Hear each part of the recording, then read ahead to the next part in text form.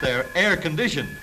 A streamlined locomotive to match the passengers. What a train, and what service. A sunbath on the way to the beach. At least you can't do this in an upper berth. The girls seem rather frantic to splash in the blue sea. If they actually get wet, it'll probably be a miracle. This way, please. Look out, girls, you'll get your feet wet. Beach fashions on southern shores is strictly for the ladies. Ahem, strictly for the ladies. My, they certainly have beautiful scenery down in the land of winter sunshine. The very latest thing, a printed linen halter top with navy wide rib body, and over this is worn a matalas terry cloth cape with hood. A one-piece Bahama blue halter maillot in the new kava stitch, and over this, a heavy terry cloth robe with flared skirt and contrasting linen sash. Something new in beachwear material. Both shorts and shirt are made of chamois gabardine. If you really intend to go in the water, be careful of this one. It's new, a newspaper print suit with a matching short coat and detachable hood. Something to look over while you stretch out on the white sand. Bahama blue with white tubular straps and trim done in kava stitch in maillot style. A blue rib stitch maillot with white sunback halter top. Lady, how this would have shocked your great-grandmother. A nautical costume of shark skin with fitted coat over a navy and white polka dot silk blouse. Striped maillot with separate plain-colored wraparound skirt. One more, white crepe rubber maillot with fishnet seahorses for trim.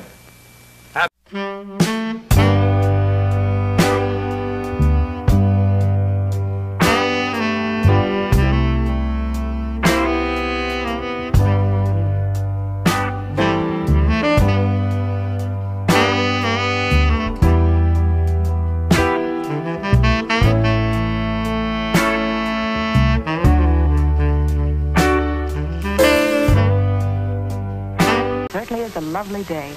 It makes us envious just to look at you. And a game of checkers after a hard set of tennis is relaxing.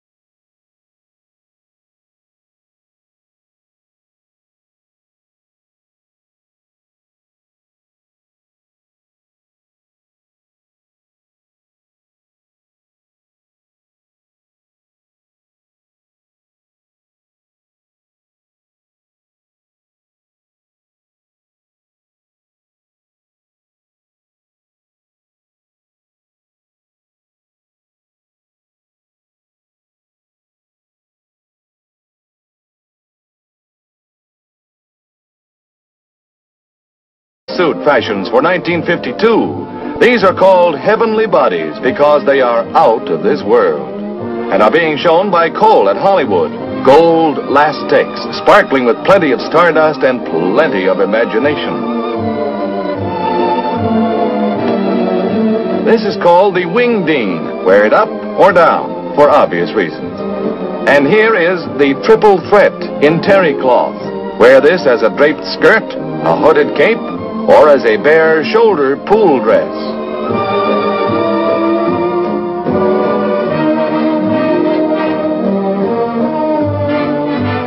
Next in the solar system of swim styles is a skirted petal suit. Pack your trunks and head for the beach. Here's an invitation that gets an immediate response. It's got Dunk Me written all over it, and a mighty cute line it is, too. Mother and tots are going to be well suited in their fashion. In cool house coats, full length and shorty models, respectively.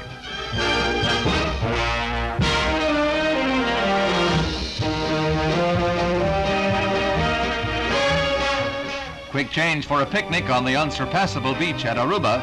A brief interlude, bikinis for every taste, lace embroidered or boldly striped, and tailored from the same miracle fiber as the rest of the gal's travel wardrobes. In the exciting age of jet travel, the ease of getting there is given an assist by Dame Fashion with easy wear, easy care styles. Colorful separates for the travel-minded girl as the styles of Eileen go along on this exciting vacation trip to the Dominican Republic.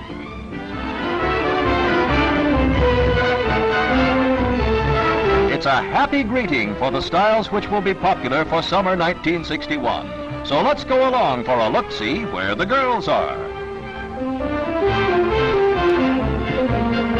In cotton sharkskin, the tunic makes a graceful swing into warming temperatures.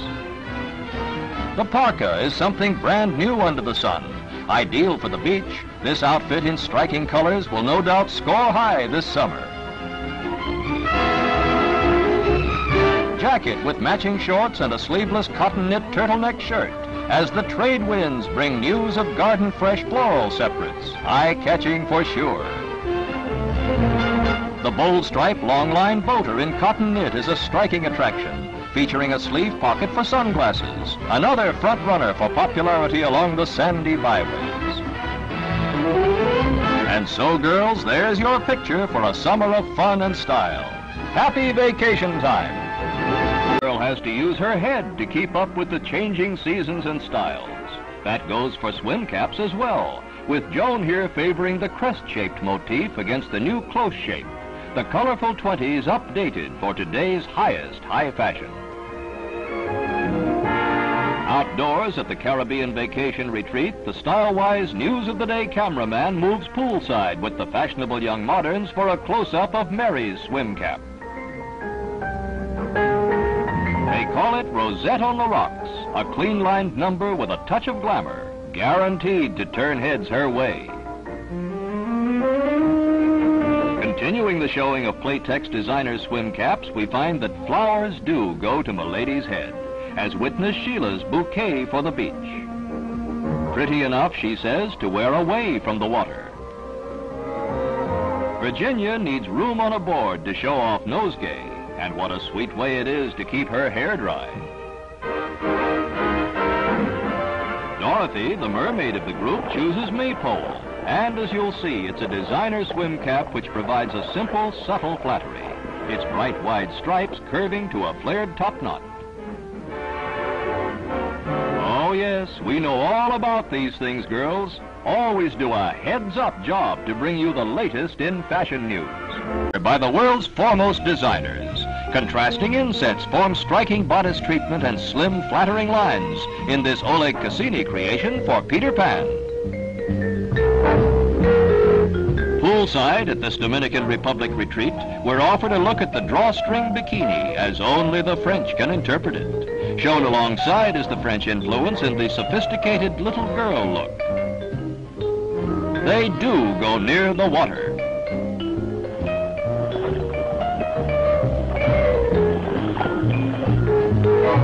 Brass buttons and military treatment in a youthful and ultra-feminine swimsuit, also by Cassini for Peter Pan.